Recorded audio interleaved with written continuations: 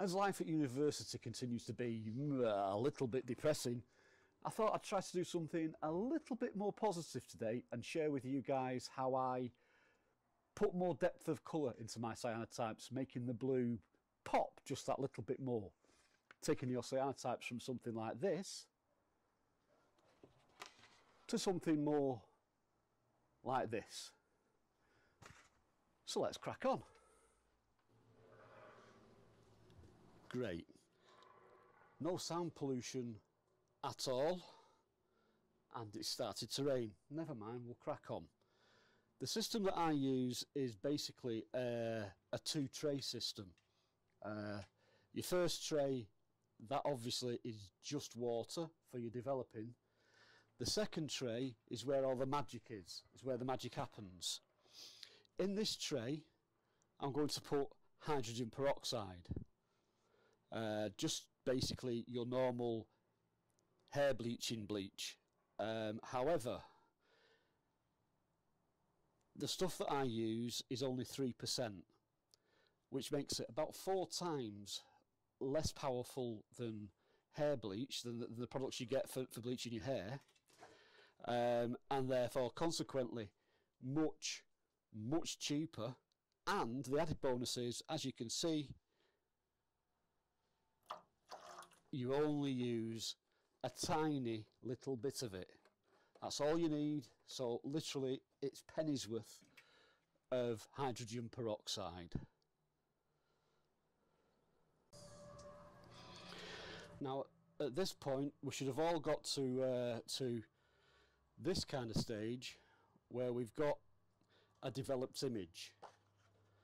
Now I've quite deliberately, I hope, very badly overexposed that image in an attempt to try to show you a little trick to recover your images just in case you do the same, and to also prove to you that at this stage overexposure is much better than underexposure. You may have reached this stage and come across some instructions. It's very widely accepted that to develop a cyanotype, you need to soak it into water, into cold water, for about 4 minutes. It's really important that any of you that have got timers or are using your watches, put them away, because that is not very good information. The length of time that you develop your image for is very dependent on what kind of exposure you've achieved. Now, if you just blindly dip your image into water and sit there for 4 minutes, if you've underexposed your image, you may well sit there and just watch your image disappear before your very eyes. Obviously, not ideal. So what you need to learn to do is actually use your eyes. What I do is, when I submerge the image, I start to look for the development of the highlights. And as you can see, some of my image, well, my image itself is actually a negative. We'll deal with that in a moment. What I'm looking for when I'm soaking the image, like I say, is the highlights.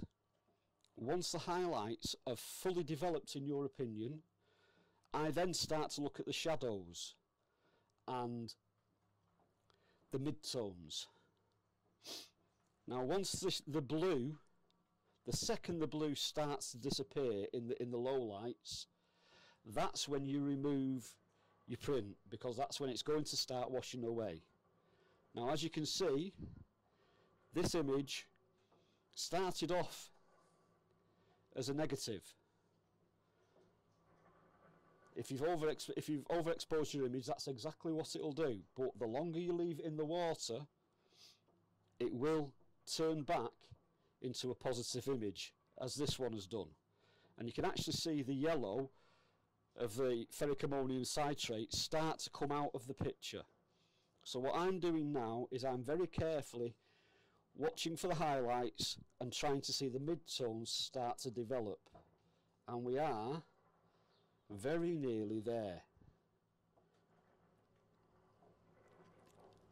I'm just watching the highlights develop themselves, come to the fore, looking for the midtones, and then when I'm happy and before the dark blue starts to fade, I'll pull the item out. For me, that has just about now fully developed. So the next stage, and it's important you pay attention to how quick this is, the next stage is to take this out of the water and literally,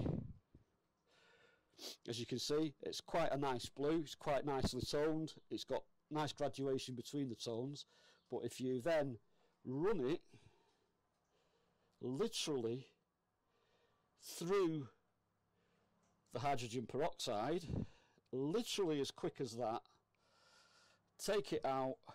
Now I don't know whether you can see that on the camera, but the blues on that have suddenly gone much deeper. Now that goes straight back into the water to get rid of the hydrogen peroxide and to stop that reaction, and then all that's left to do basically is to rinse your image in running water for around about 10 minutes.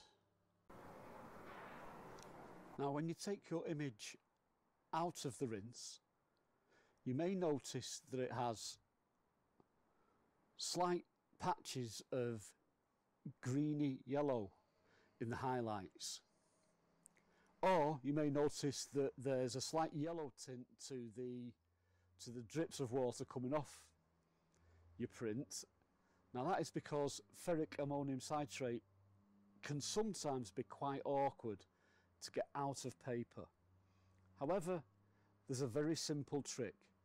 If you take your print and go back outside and expose your print to direct sunlight, you'll very quickly, in a matter of seconds, see the yellow start to fade as the ferric ammonium citrate is eroded by the UV light.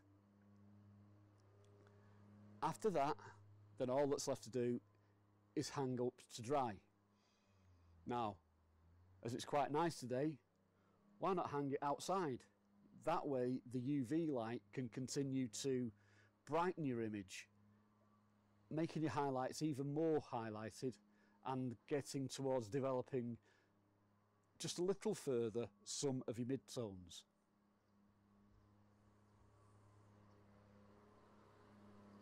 I hope that's cleared up some of the mysteries for you.